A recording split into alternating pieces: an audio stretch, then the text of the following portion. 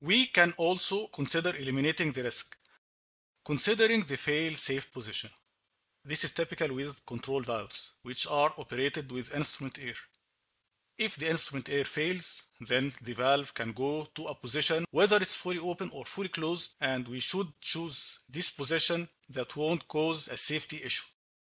So, if the instrument air was cut from this pressure control valve on the outlet line and from the flow control valve on the inlet line, the pressure control valve shall go to the open position, which means that the pressure will not build up, and the inlet control valve shall go to the closed position, which means that the source of pressure, which can be a source of hazard, is cut from the vessel. So this is the safe position for both valves if we are talking about protecting the vessel from any upset. So in this scenario, there is no risk of overpressure in case the instrument